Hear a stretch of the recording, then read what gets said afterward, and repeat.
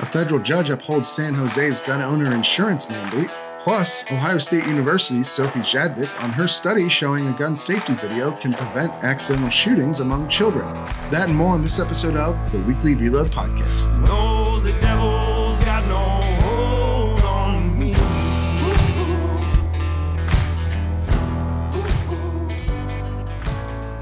All right, welcome, ladies and gentlemen, to another episode of the Weekly Reload Podcast. I'm your host, Stephen Gutowski. I'm also the founder of thereload.com, where you can head over and sign up for our free weekly newsletter if you want to keep up to date with what's going on with guns in America. This week, we are discussing gun safety and a new study that finds a gun safety video may help reduce children's impulse to handle a gun that they find. A pretty interesting study and interesting results. And to talk about it, we have actually the lead author from The Ohio State University, Dr. Sophie Kjaervik, who is joining us right now. I'm sorry if I've butchered your name a little bit there. Can you say it for our audience and just give you a little bit of an introduction to those who don't know who you are? Yeah, so my name is Dr. Kjaervik. It's a Norwegian name. I came to the Ohio State University to study communication, and I am about to complete my PhD in communication. My work primarily focuses on aggression and individual differences in aggression and ways of reducing aggression. And so this research goes under the domain of reducing aggression or preventing violence. Interesting. Yes. And so can you just give us just some of the baseline results of what you guys found from this study? Yeah. So in the study, we found that if kids watched a 1-minute gun safety video compared to a 1-minute car safety video that was recorded with the Ohio State Chief of Police, they were more likely to come out and tell us about the guns. They were less likely to pick up the guns. They were less likely to shoot the gun if they picked it up, and they held it for a shorter amount of time, and they pulled it in general fewer times. Yes. Well, that sounds like really positive results. I mean, that's a really good outcome, at least for this specific study that you guys have undertaken here. Can you just give us a little bit of background on how exactly the process worked? Like, how did you find these results? Like, what was the setup for this? So the setup for the study was that parents contacted us if they were interested in the study. We obviously had advertising out on Facebook and other social media platforms. And then parents contacted us and asked us to be a part of the study. They had to have 2 kids. So either these kids had to be siblings, they could be friends, but it had to be 2 children in the same age range. So from 8 to 12 years old. They did not have to be the exact same age, but in that age range. And we sent parents different documents, asking them about their demographics, asking them about their kids' interest in guns. And we also sent kids a gun safety video. So by random assignment, basically by the flip of a coin, kids were randomly assigned, these pairs of kids were randomly assigned to watch either a gun safety video with the Ohio State Chief of Police or a car safety video. And these videos were about 1 minute long. So in the gun safety video, the police officer informed the kids that guns are not toys. They are not to be played with. If they ever find a real gun, they should never pick it up or move it. Instead, they should find an adult and tell them about the location of the gun. They should not bring guns to schools. And if they see or hear anything about guns, they should report it to the school or the police officer at hand. Okay, so they got that's basic gun safety training for children. You see that as the common advice that most people train firearms. I'm a firearms instructor myself, and that is what you would tell a child. So you showed them that video to half of them? Yes. And then the other half got another video that was about car safety instead. Yes. So the other kids were sent a video where the same police officer in the same uniform was talking about motor vehicle safety, so basically car safety.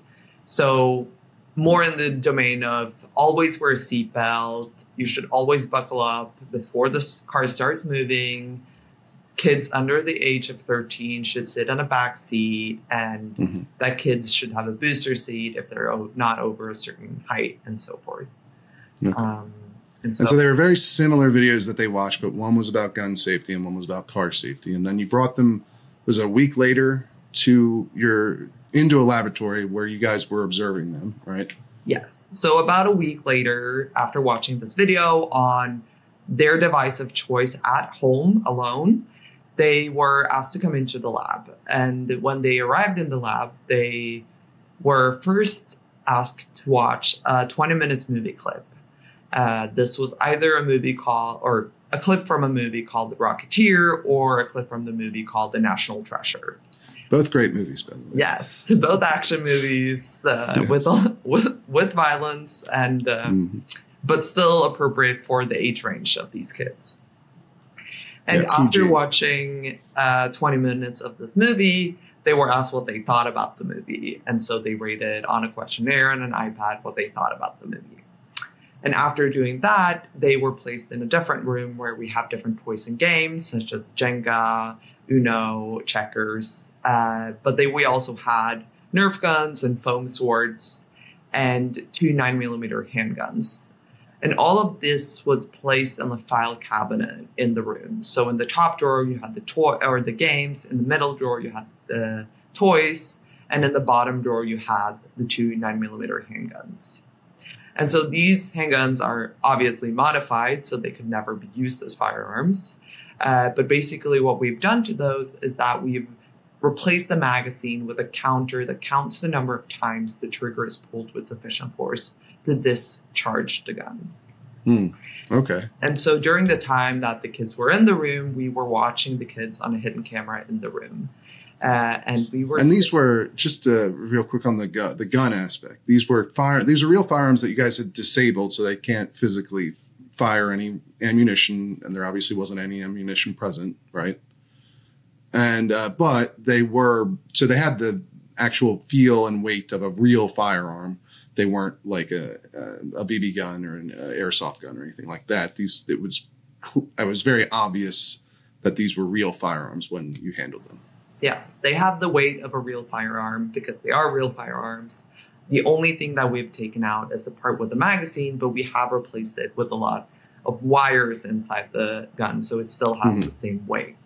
And before each session with these kids in our lab, we conducted thorough investigations that these were in fact the same guns and that there was no other objects in the room that we were using than the objects that were supposed to be there. So the screen that they were watching the movie on or the toys, which was really important to us for the safety part. Yes, certainly. And so they're in there. They don't understand, obviously, that this is part of the study, I assume. No, most kids did not understand.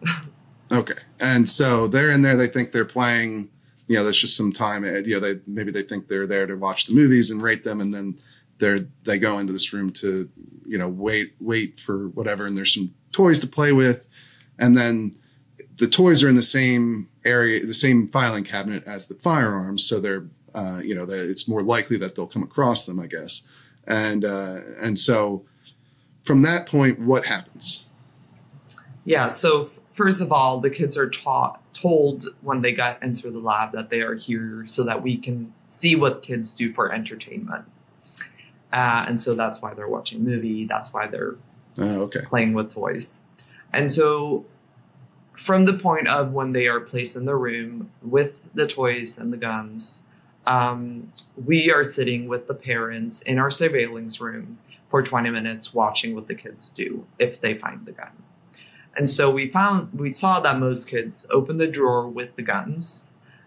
We also saw that kids either they reacted by staring at each other, and some luckily came running out to tell us about the gun or the guns.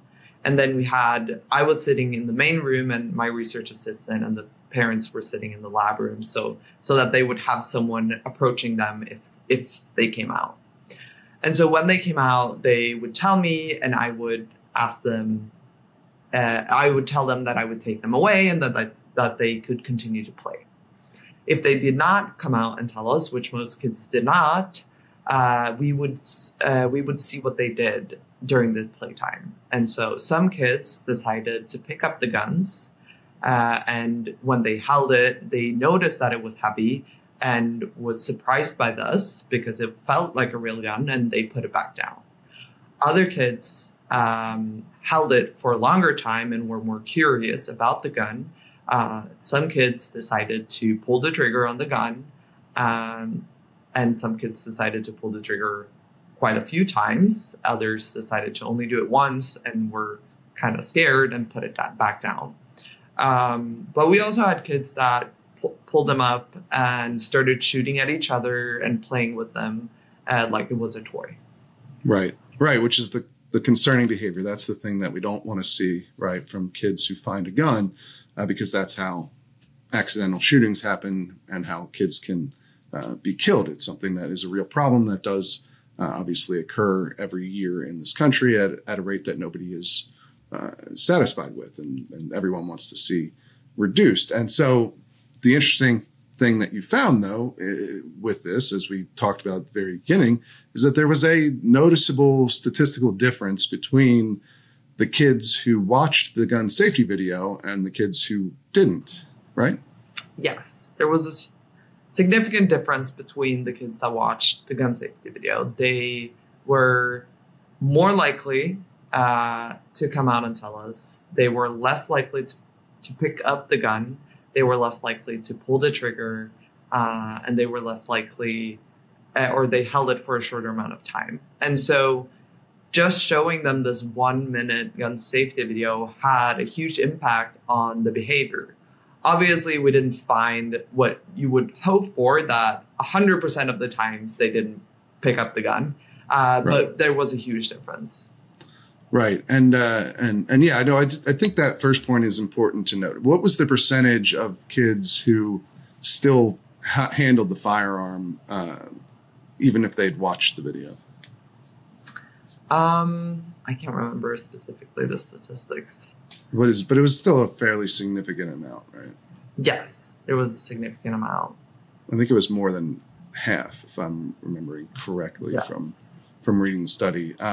So I know that more than half picked up the gun, but I just couldn't remember the difference in the specific study.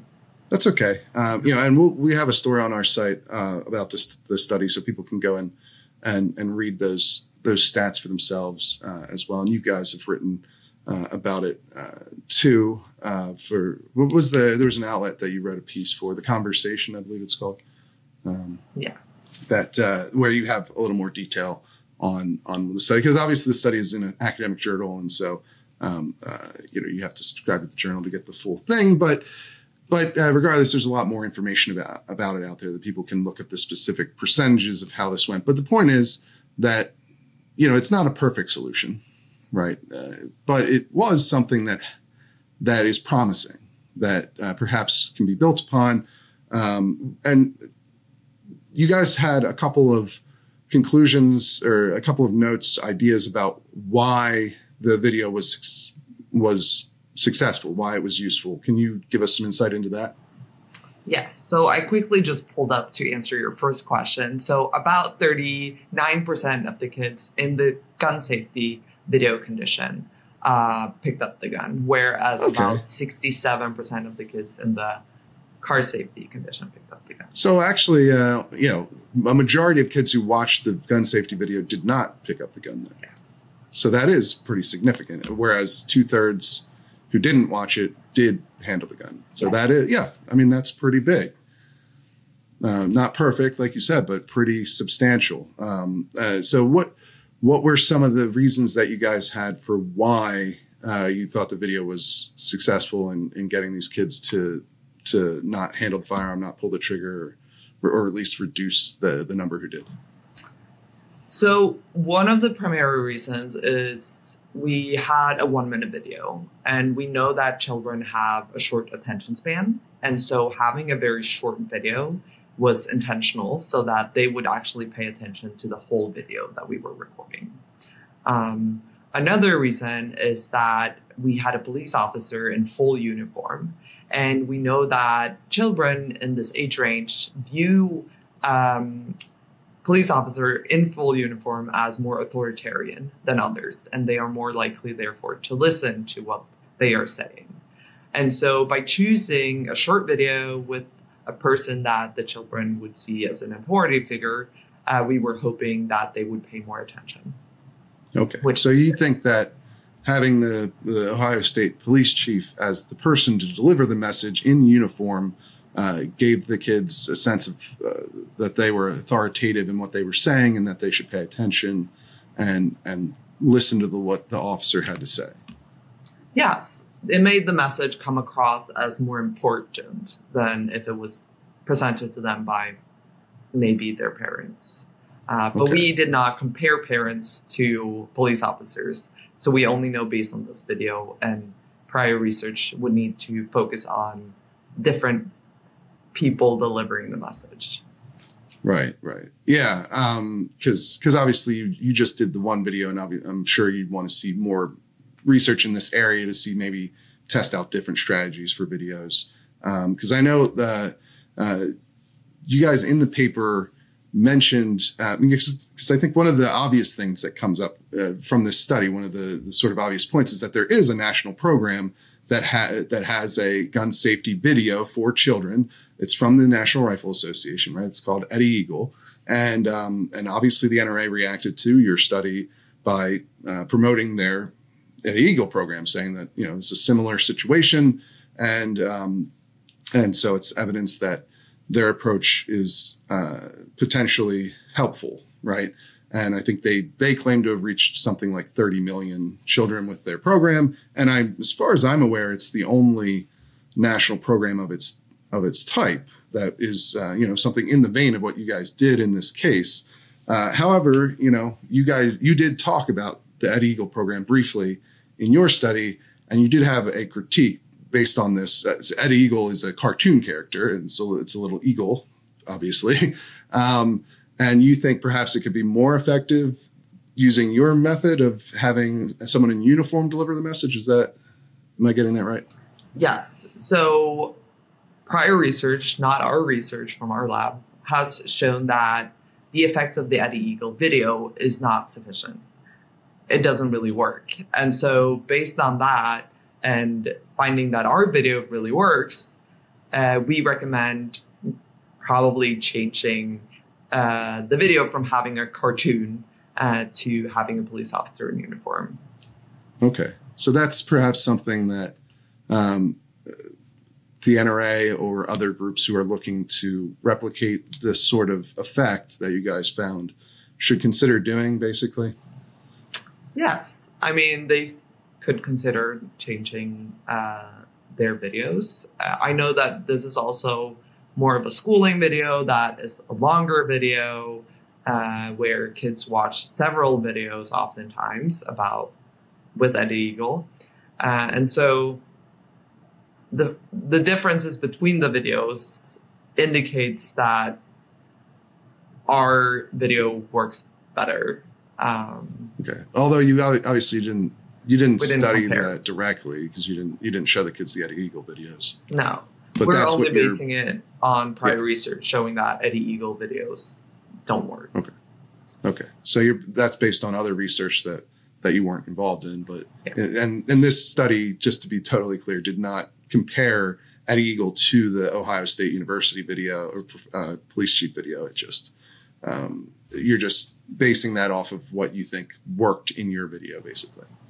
Yes, we're only talking about why we think our videos worked compared to why other research has said that other forms of delivering a safety message doesn't work. Okay. Because there's also I guess the factor of the age groups involved. Because Eddie Eagle, to me, I'm not sure exactly. I mean, I guess they're trying to hit a wide swath of children, perhaps starting younger than 8 years old, and maybe that's why they went with the cartoon character instead of a police officer. But your study focuses specifically on that 8 to 12-year-old, which is a little more mature age group, obviously. And so I wonder if there's perhaps an effect there as well. But that stuff, I guess, need to be ferreted out in future research because their study doesn't directly address all of those questions, obviously. Yeah, we will need to test other age range to see if the effect is persistent across age groups. Right. And test different methods perhaps as well to see what works best. But I guess it is certainly evidence that this type of approach can be effective. Whether or not the previous study, I don't know, we'd have to look and examine that study and see what the deficiencies and strengths of it were. But the general approach seems viable based on what you guys found. Yes. I mean, The prior study had compared more educational, so more schooling, educational purposes with Eddie Eagle. They didn't compare safety videos. And so the effects might be there depending on what sample you choose, where in the country you're testing this. And I cannot speak to the effectiveness of Eddie Eagle. I can only say that prior research has shown that it isn't as effective, and our research shows that our method is effective. Okay, that's fair enough. Now, you found there were a couple other factors that may have played a role as well in children deciding not to handle the guns that they found. What were some of those? Yeah, so some of the risk factors in the study were being male. So we found that boys tended to behave more recklessly around the guns than other genders. We also found that watching more age-inappropriate movies on a general basis was a risk factor. So we had kids rate the 3 movies they watched the most often, and we scored these as to whether they were PG-13 or R-rated as age-inappropriate, because that is above the age range of 8 to 12-year-olds. And so if children watched more age-inappropriate movies, they were also more likely to behave more recklessly around the guns. Because perhaps they're watching movies that show people using firearms irresponsibly or what have you. Yeah, so we know that in these movies there is more violence, there are more guns than in younger age range movies. And so that is one of the predictions that we also made. Okay. And we also found that when parents reported that their children were more interested in guns, that was also a risk factor for more reckless behavior around guns. Mm-hmm.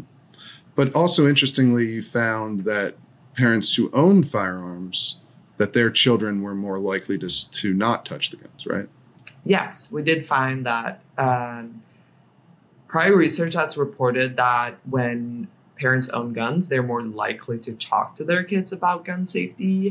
Mm-hmm. And so assuming that gun owners do actually talk to their kids, this relates to the fact that parents with guns or children in households with guns are more likely to know more about gun safety.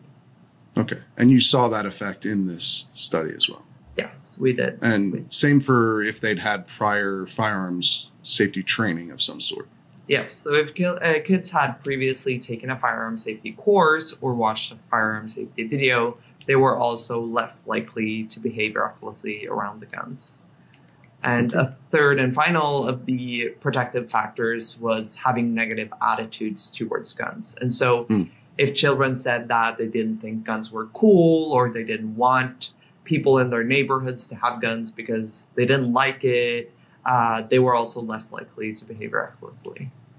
Interesting. Okay. I mean, a lot of that sort of follows, right? If you, hopefully, if they've had firearm safety training, they're less likely to use a gun irresponsibly if they come across it. And hopefully if their parents own guns, they're teaching them not to do that. And perhaps that's having an effect. It sounds to some degree like maybe some of the focus should be on trying to help parents who don't have firearms of their own because, the Associated Press found, I believe, is 46% of Americans report having a gun in their home. So even if you don't have a gun in your home, your children's friends, their homes may have guns. And so it's, one of the takeaways to me, at least, sounds like for parents who don't own firearms, that perhaps they should still consider getting their children some sort of gun safety training, whether it's this video or some other form of gun safety training. Yeah. So one of the things that we know is that only 40% of people that have guns actually have them secured. And so if you have a child that you haven't talked to about gun safety because you don't have guns or you're not wanting them to be exposed to it, so you're not talking about it, you're trying to prevent it, you're trying to avoid that uncomfortable conversation with your child, and they go over to a friend or someone from school, and you don't know as a parent what is in those parents' homes, and then your child might come across a firearm in that house and pick it up, and that is out of the parent's control. And so if you had talked to your child about gun safety, that could prevent them from picking up the gun and maybe make it more likely that they come and tell you, as the police officer in our video is encouraging. But if there's no education on gun safety, the child might pick it up because children are naturally very curious. Right. And you also talked about, scripting in the study as well, this idea that what children see performed is something that they might repeat, essentially sort of monkey see, monkey do sort of thing here. And so I guess that was part of the reason that maybe you showed them these movies that had violent aspects to them. And then also might be one of the reasons why having the police officer demonstrate gun safety to them or give them a script of what they should do if they find a gun helped, right? Yes.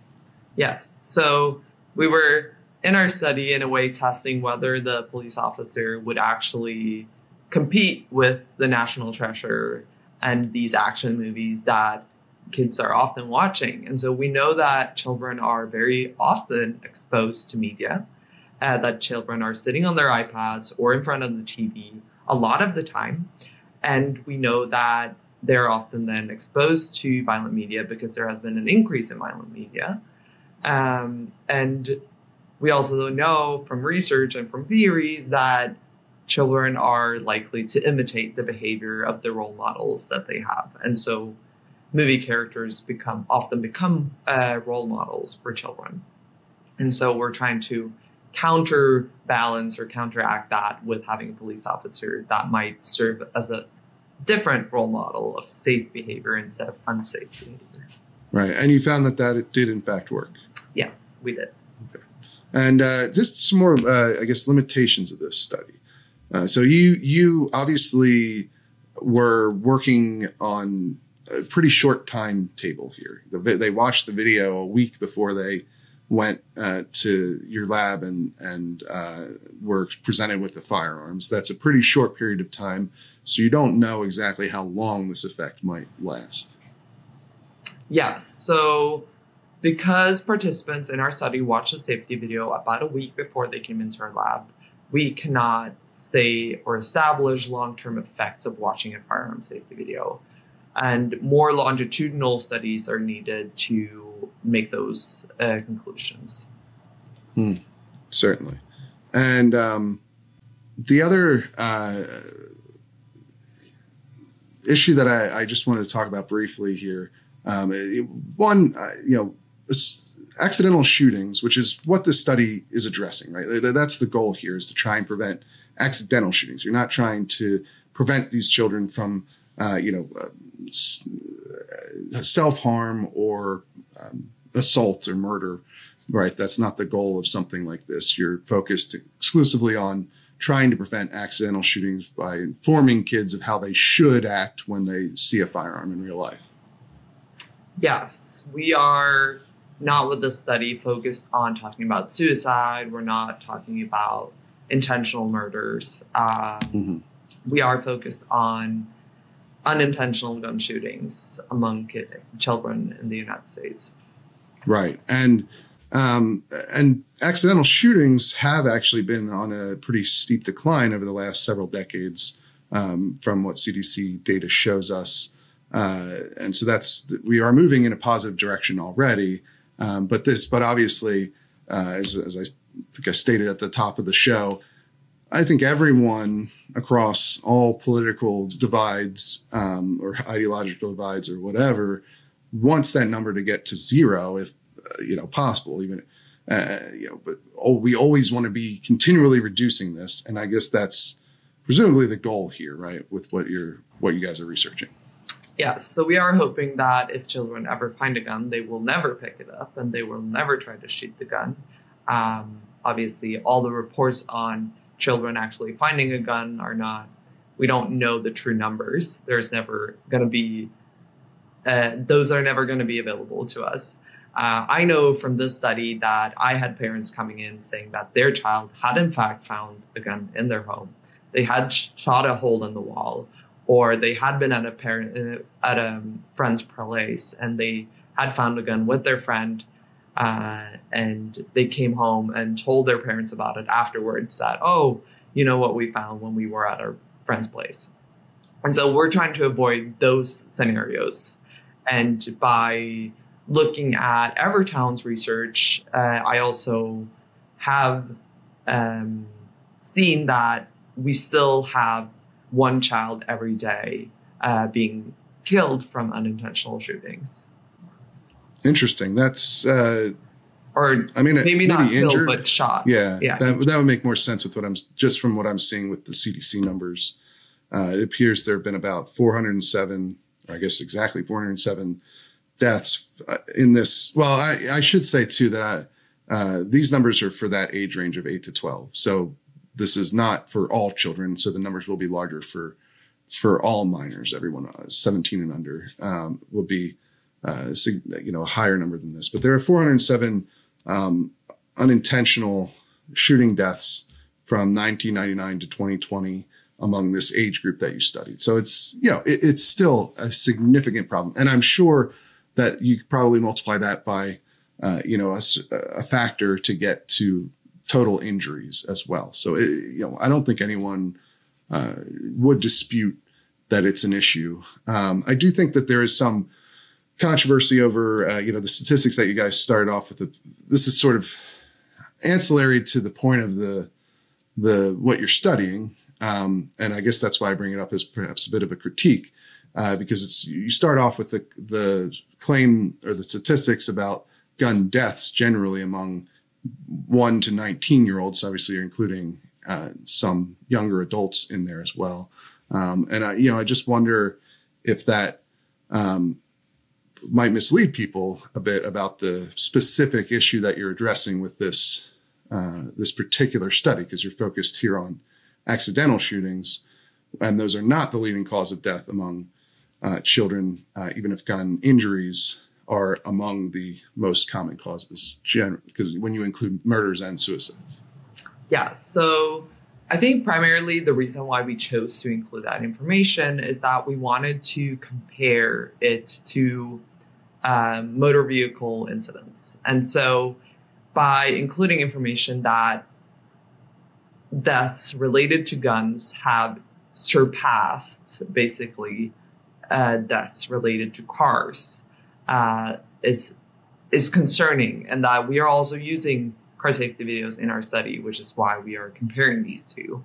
And in that age range from 1 to 19, so those are children and teens, right, has surpassed the incidence of motor vehicle deaths.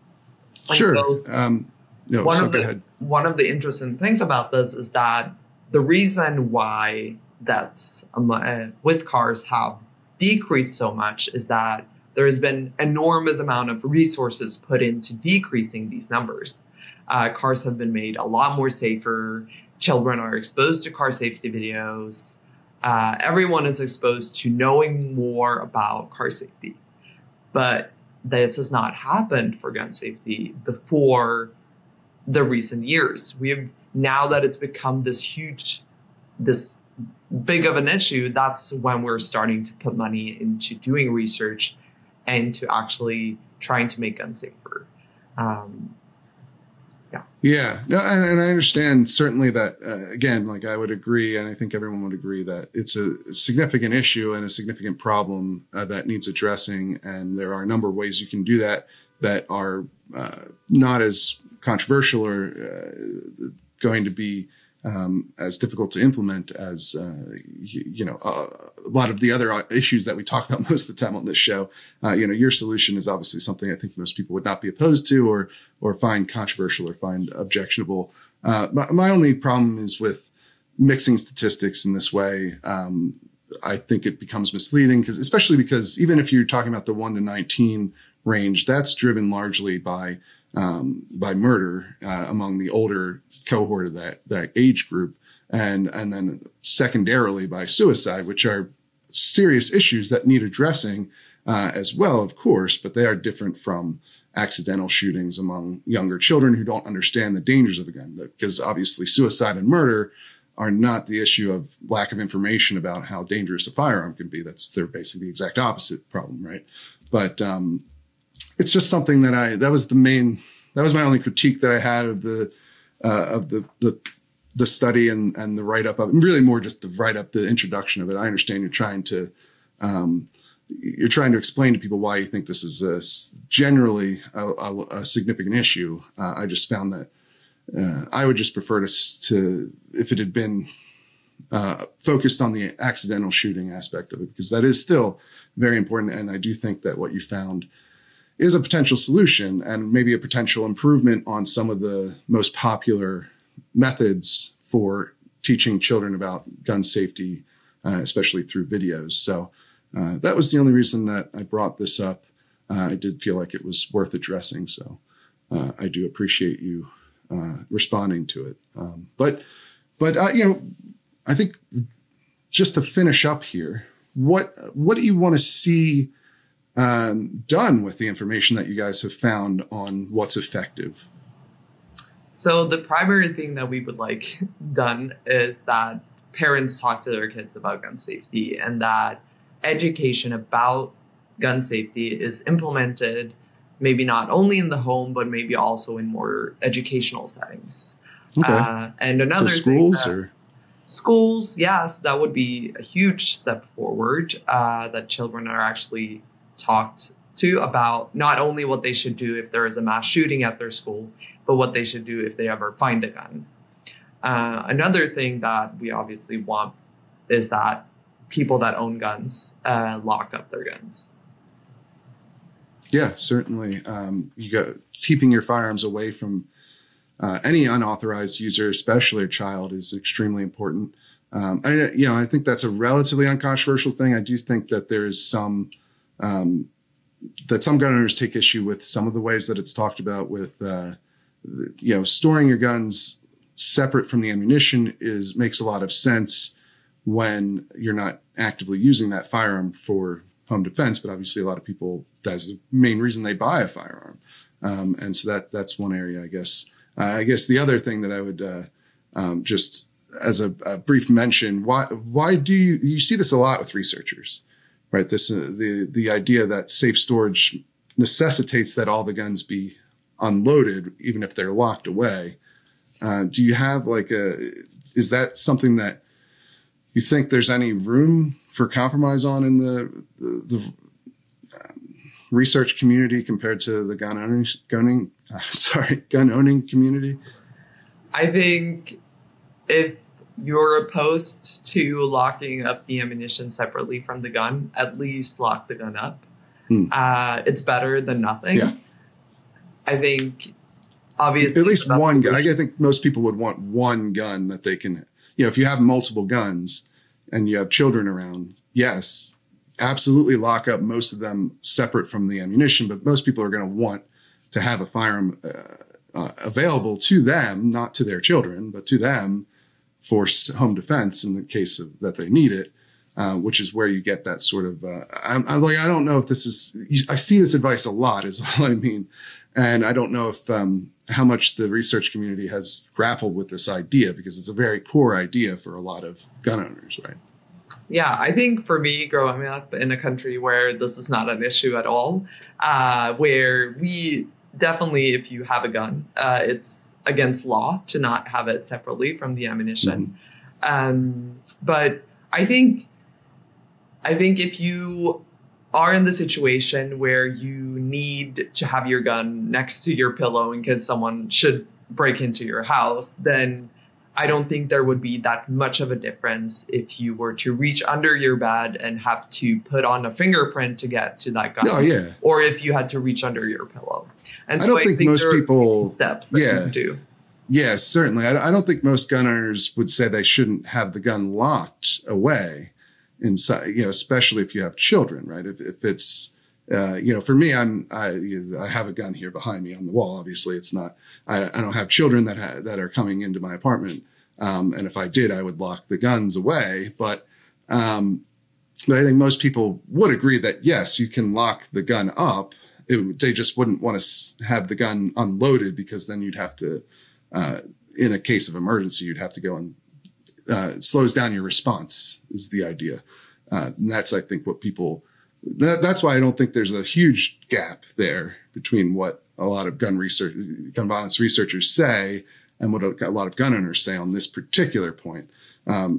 It's just most gun owners, I think, would want the gun to be useful, right? If they needed it, is I guess the main thing I'm getting across. I don't want to get us too sidetracked though on that. No, I think most researchers are giving you the recommendation of the ideal situation, saying that ideally you should have the ammunition locked up separately from the gun that is also locked up. We know that ideally is the golden standard, and that is what we're trying to push forward. But we also, I know that many researchers that study gun violence would also like to see that there's no guns. And so I think a compromise or a middle road would be to have it locked up at least, because we still know that less than 50% of gun owners actually have them locked up. Right. Okay. Well, I appreciate you coming on and walking us through the study and how you performed it and what you found and some of the critiques that I had. I really appreciate you being willing to do that. So hopefully we can have you on again in the future as well. If we talk more about this issue, I think it's a very important issue to find the best possible methods to preventing accidental shootings among children. It is, while we've improved in this area as a country, it's still a significant problem and something that we should all focus on trying to fix. Yeah, thank you for your interest in our research. Yeah, and so where can people find more of your writing if they're interested in doing that? Yeah, so we have actually published an article to OSU Press. There's also an article on The Conversation, but the full paper is on JAMA Pediatrics.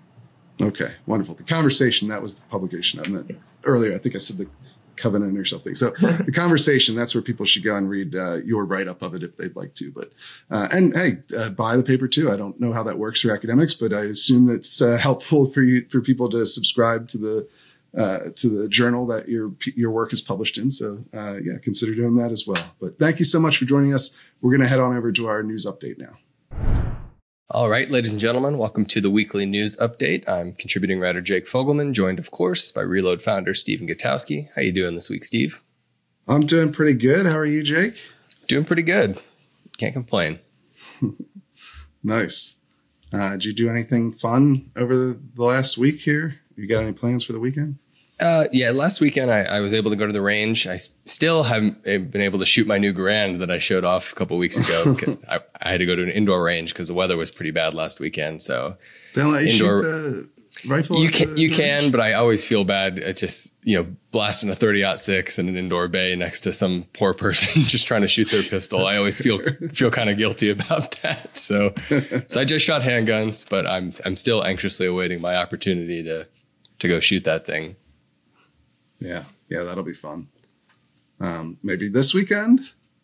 Yeah, if the weather cooperates, we're looking. It's been just such a rainy year in Denver here. I saw a headline, we've been rainier than Seattle for like the first time ever in Denver, Colorado, of all places. So it's just been tough to get out there to the outdoor range like I like to. Yeah, it's been really smoky here all summer, thanks to Canada. Those dang Canadians. Yeah, we should cut that place off and push it out into the Bugs Bunny. Push it up into the Arctic. It's the Arctic up there, right? Yeah. The Arctic. The Antarctic is the bottom.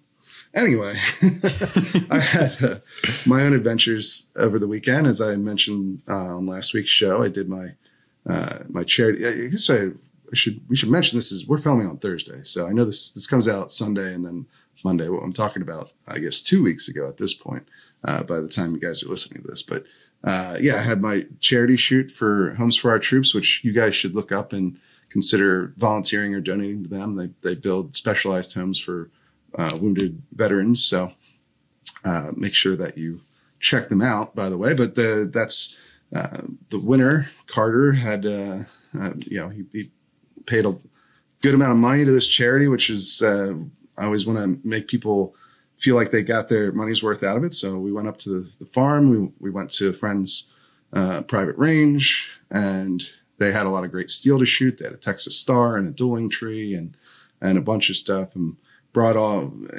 every gun that you could imagine for my collection. I brought my Sears Ghost gun, which is always a fun one. It's a semi-auto shotgun that Sears Roebuck made, the department store.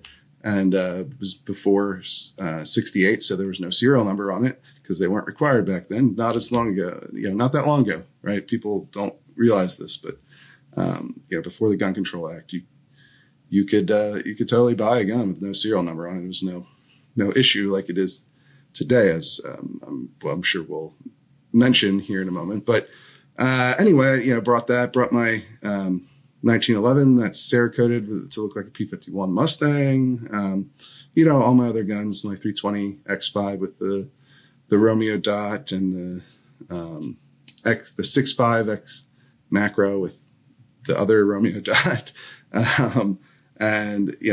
Just all kinds of firearms. And we had a lot of fun shooting and just hanging out for the day. It was hot and it rained a little bit, but didn't ruin the fun at all. And then this week I have the Friday before this episode comes out, I've got range day with the National Journalism Center. So we have an intern from there who's done a lot of good work for us so far this summer. But now I'm going out to the range in Loudoun County. So my first time at this new range they've got out west here in Northern Virginia. It's called XCal. It's like a high-end range combined with like a CrossFit type of gym. I don't know. It seems interesting. Yeah, it seems like a nice facility. So it'll be my first time. It's like an hour away, unfortunately, but so I have to get up early to do that. But that's actually why we're filming today. Normally we film these on Friday, but I'll be out there showing these journalism interns some of the basics of firearms reporting, some of the significant issues that come up, trying to give them a base level knowledge on this stuff so they can be better reporters if they have to write about firearms in the future. And then they'll actually also, of course, experience shooting the guns. Sort of, if you're going to report on basketball, you should probably shoot some hoops occasionally. Right. Or at least once in your life. It's sort of idea, I think, here. You don't have to, I don't care what their political beliefs are on these things. I just want them to be informed and educated and have some foundation of knowledge before they go out in the world to report on this. Sure. Yeah, no, that should be awesome then, to give everyone a chance to, like you said, at least have some experience with firearms before they go out there and write for a living, which is really important and sort of one of the driving forces behind what we do as well, to try to give people information about a subject with, from a position of expertise rather than speculation. Mm-hmm. So that's awesome. Yes. Informed and independent. That's the other part of it. We got the the sober, serious, sane and sober. That's active self-protection, which, by the way, if you haven't checked out their podcast, you totally should. I do the news update for them, but they have a new person who's involved in an actual self-defense situation each week on to discuss what happened with them. If you ever seen active self-protection videos on YouTube, it's kind of like taking one of their videos and talking to the person who was involved in it. That's really cool. But yes, sober, serious, but also informed and independent is the other half of our motto here. So that's what I'm trying to impart for these up and coming reporters. And I think it's gone well the last couple of times we've done it. And I think it'll go well again this time. Yeah, that should be awesome. You'll have to give us an update next week on how it went. But anyways, as we get to the news of the week, we'll hit a few quick headlines from the newsletter. One big thing that's happening right now is that apparently a group of Republican activists and some gun rights activists are launching a recall effort in the state of Michigan. Michigan's been one of those states that has passed a few different gun control measures this year because it just switched to a trifecta Democrat state. And so it's interesting to see that you're starting to see some level of political backlash to that. I don't know how successful it's going to be, but we'll have to keep an eye on that because that's, you know, an interesting reaction to a state going all out on gun control. Yeah. You saw that in your home state a few years back. That's right. Colorado. Yeah, about a decade ago. Yeah, it was very successful in that, excuse me, in that moment, in that period, but has not maintained the momentum since then, obviously. Right.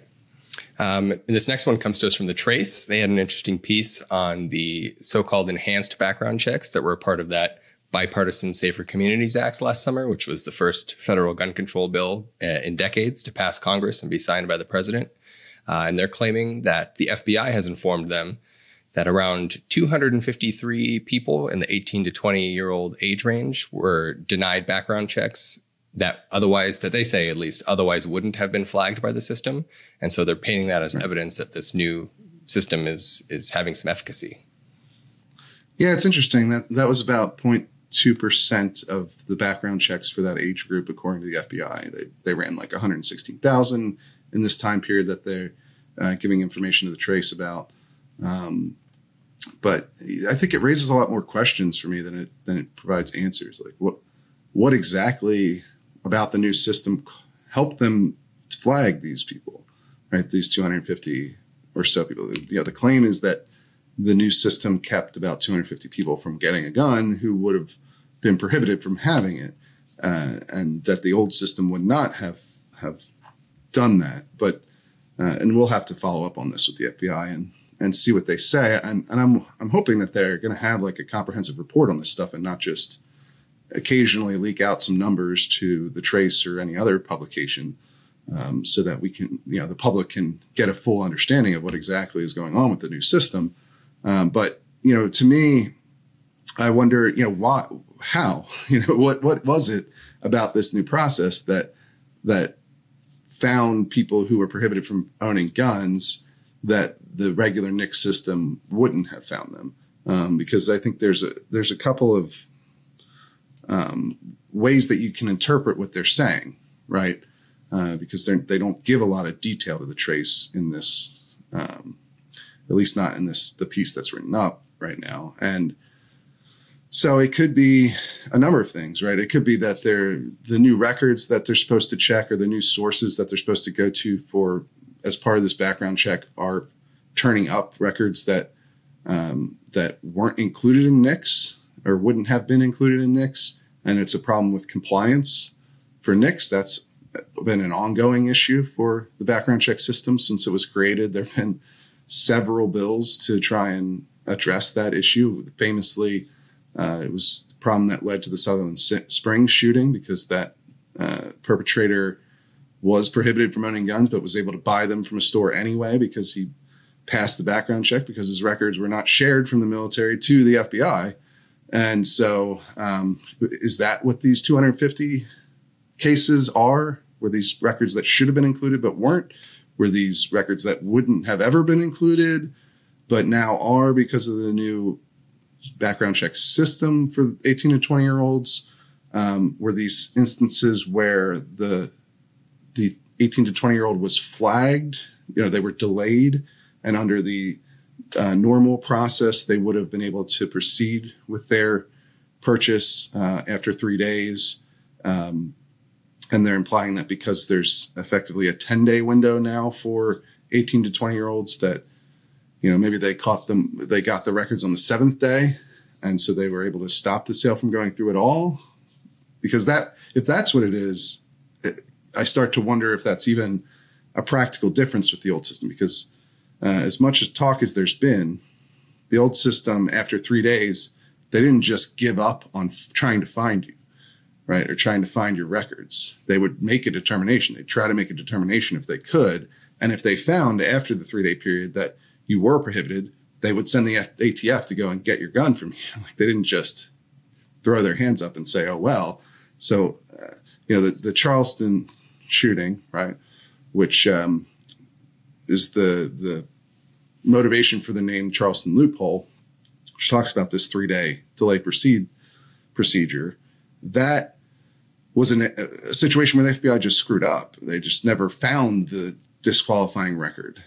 And it didn't have anything to do with, it's not like the FBI would have given up. And so there's a lot of questions here about what exactly is going on with these 250 cases. And so we'll have to look into it, obviously. Certainly we will. And hopefully the FBI will be forthcoming and give us more information. I'm hoping, though, that they'll put out like a public report that details all this stuff so we can, so everybody can look through it, of course, instead of, just it was good reporting on the Trace's part to get this information, but, I think we deserve a lot more, right? And also one other interesting bit, just before we move on to the next story with this, you'll notice in the Trace piece at the end, they effectively say, right, that this is a de facto waiting period for this age group now, which is something that we talked about when this was going through Congress, right? That Cornyn, the Republican senator from Texas who backed this bill, claimed it wasn't a de facto waiting period. But here the Trace seems to agree with at least my interpretation of it, that this is effectively just a 10-day waiting period for these gun buyers. That kind of defeats the whole purpose of the background check system. The NICS is short for the National Instant Criminal Background Check System. Now, there can be, of course, delays that go on if you're not instantly approved. But the idea was always meant to be that this was not going to be something that was a de facto waiting period. It's something that is, if you clear the background check, it should come through in minutes, not days. And now this is a sort of fundamental switch in how the system works for 18 to 20-year-olds at least.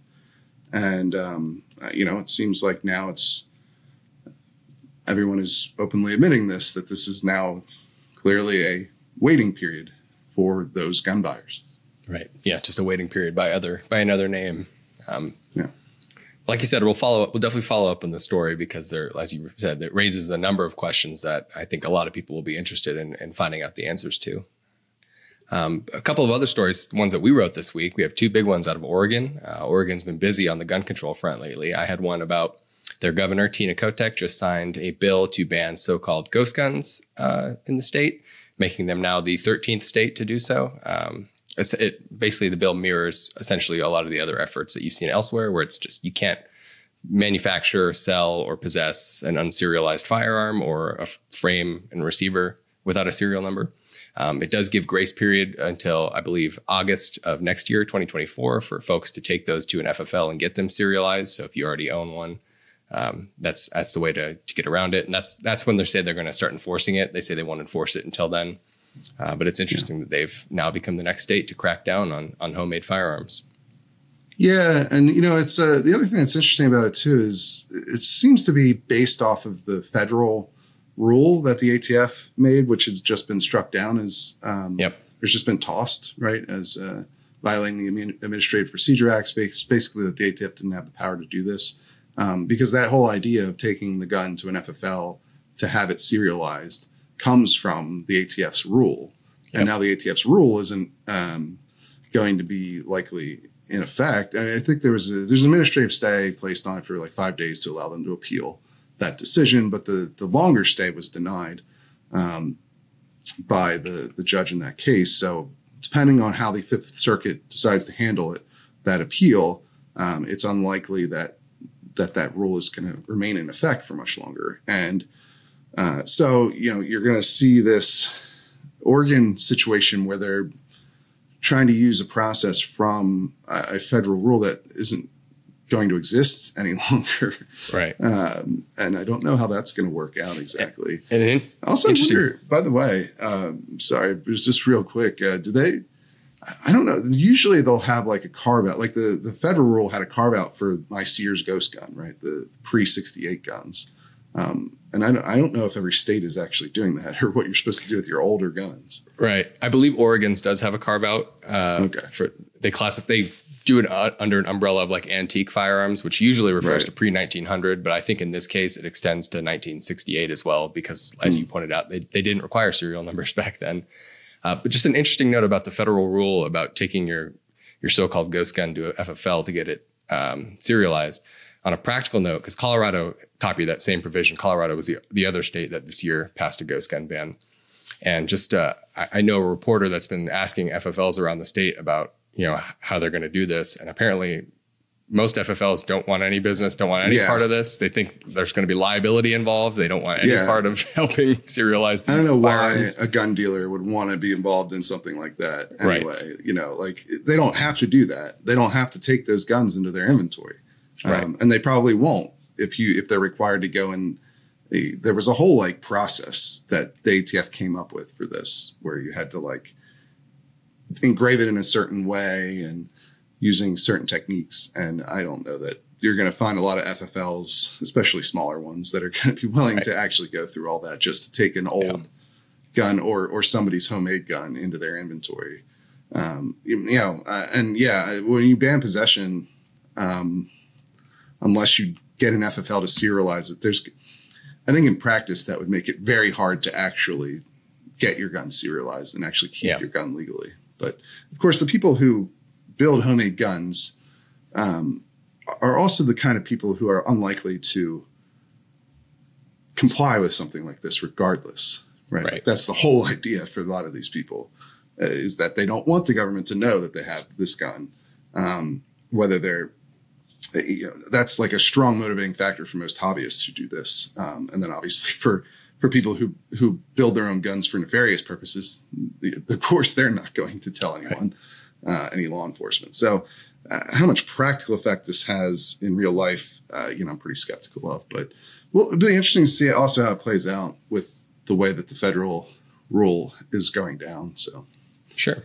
We'll keep and then the other big news out of Oregon, of course, is we had a federal judge just rule to uphold the ballot-initiated gun control Measure 114 from last year, which was a permit to purchase requirement and a ban on magazines holding more than 10 rounds.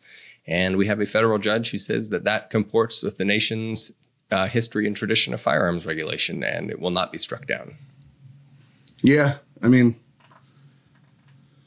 I think that doesn't come as much a surprise because that same judge had already refused to issue a preliminary injunction along the same exact lines as that's usually how these things go, right? If you get a preliminary injunction, it means that when the ruling comes down on the merits, you're going to win. And if you don't get the preliminary injunction, when the ruling comes down on the merits, you're going to lose. Like that's got to be like 90%, 99% of the time how those things go. Same thing with if you're anyone who wants to sort of guess about what's going to happen in the pistol brace ban case in the Fifth Circuit. Well, the plaintiffs are probably going to win that one because they got preliminary injunctions against the rule, which only happens if there's a strong likelihood that they're going to win on the merits. That's how preliminary injunctions work, right? Even though they go through the whole trial period, you're still unlikely to have a different outcome from what happened during the preliminary injunction phase of the court case. So anyway, we'll see how long that stands. That's sort of that she was pretty pioneering, I would say, in terms of how judges have worked to uphold some of these hardware bans. You saw the same basic reasoning used in this case as the Delaware judge used to uphold their assault weapons ban a while back. So what'll be really interesting is once these make it to the appellate court level, whether the Ninth Circuit or the Fourth Circuit is gonna go that same path if they think it's a strong enough argument to actually withstand Supreme Court scrutiny. And ultimately, I think you'll have to see if the Supreme Court itself is going to take one of those cases. That's probably what it's going to come down to, I would think, in the end. I think that's right. Yeah. And as you pointed out, she was one of the first after Bruin to come up with this sort of hardware ban argument. Yep. And another interesting note, she's actually a Trump appointed judge. So just more evidence that the president that appoints a judge is not necessarily indicative of how they're going to rule in every case. So it's just not always. I think it's an interesting note there. Mm-hmm. And then speaking of judges, brings us to our last story. You had a piece about a federal judge out of San Jose that just ruled to dismiss the Second Amendment claims of some gun rights plaintiffs challenging their mandatory gun owner insurance and fee law that they passed. So that's a little bit interesting too. And you pointed out in your piece that this ruling kind of hinged on some interesting history that we've kind of seen before, but I think there's something to it in this case, if you want to talk about how they came to that decision. Yeah, this is another one like the Oregon case where the judge here denied a preliminary injunction, and now when he gets to the merits, he's upholding the law. But I think unlike the Oregon case, these hardware ban cases, and the reasoning they've used to try and uphold these modern bans under Bruin, has been I think it's fairly shaky, personally. I mean, we'll see how the Supreme Court chooses to handle this. I don't think that they do a particularly good job of coming to the conclusion that like assault weapons bans are constitutional under Bruin. There's a lot of roundabout logic that goes into it, and there aren't really any historical analogs that they cite that are actual hardware bans, right? Whereas the San Jose case also seems like it would be fairly straightforward on first glance because this is a first of its kind restriction, right? You can't own a gun. This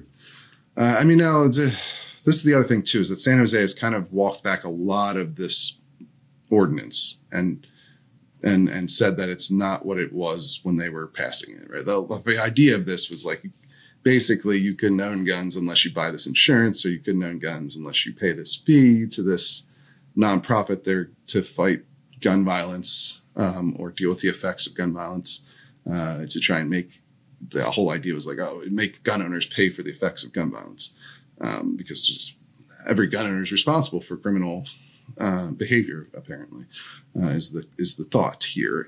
But regardless, they've really walked that back a lot. Now they're saying, you don't need insurance to cover potential criminal acts that you might commit because, you can't legally buy insurance like that. Instead, you just need accidental shooting coverage. And they're arguing now that like homeowners insurance would cover this, renters insurance would cover this. And so they've really drawn back exactly what this does. But either way, the judge in this case, I think, makes an argument that is closer to what might be acceptable to the Supreme Court than these Oregon cases, at least in my view of it. And I'll have an analysis piece on this as well that'll be available for I think it should be available now for people to read by the time this comes out. But they use the surety laws. Now, I don't think these are exact matches, but the thing is that Bruin says you don't need an exact match. It doesn't need to be a twin. And so, like, at least they're in the same realm of insurance-like products, because that's, a surety is kind of a type of insurance. Now, it was meant to be specific to somebody who was accused of being a danger for a specific reason, not just general gun ownership. And it was also related to gun carry, not having guns in the home. So I don't know that it works completely, but it is closer, I think, in a lot of ways to what the court is actually looking for in terms of Bruin and historical analogies. So I think this, at first glance, seems obviously like it wouldn't withstand Bruin scrutiny because this is a brand new concept that hasn't existed before. No one's ever tried to force people to buy insurance to own firearms, just to have them in your house, but or pay a fee to a nonprofit just to own a firearm. But at the same time, you also did see, not the majority, but Roberts and Kavanaugh in the concurrence noted that for gun carry, you can require a permitting regime as long as it's shall issue and the fees aren't exorbitant. And so this fee is going to be like $25, I think. And the court effectively put gun carry on the same level as gun ownership. So if things you can require for gun carry, you may be able to require for gun ownership as well. So that's where, depending on the way this is implemented and the way the amount of money involved, you may see this as something that gets further, or is at least a better argument than what some of these other judges have used to uphold things like hardware bans, if that makes sense. Right. And I think it's interesting, like you said, we'll have to see once this ordinance finally fleshes out, 18 months since it was passed. But because now other states and other jurisdictions have kind of copied San Jose. They were the first, but now the state of New Jersey, for example, in their big Bruin response bill, added an insurance requirement that also includes carry insurance, not just home ownership insurance. So it's just interesting to see, I'm sure that will be challenged once that actually takes effect. And it will be interesting to see if the legal logic holds from this, that sureties become the new analog that gets used. I don't know. Like I said, I don't know that this all really follows, right, or that is really a perfect match. Also, you'd have to show that the other issue that I think this argument runs into is that, at least with the hardware bans, they have tried to make an argument about how there's a modern problem caused by, technological development. So mass shootings, whether this argument works or not, they've tried to they've actually articulated an argument here, because Bruin says if it's a condition that existed at the founding, then, in order for the modern restriction, modern law, if they're trying to address a condition that existed during the founding era with a modern law, then that modern law has to be analogous to founding era gun regulations. Now, if you're addressing a modern problem that's arisen from technological advancement or what have you, something that the founders didn't have to deal with at the founding, then you can be a little more,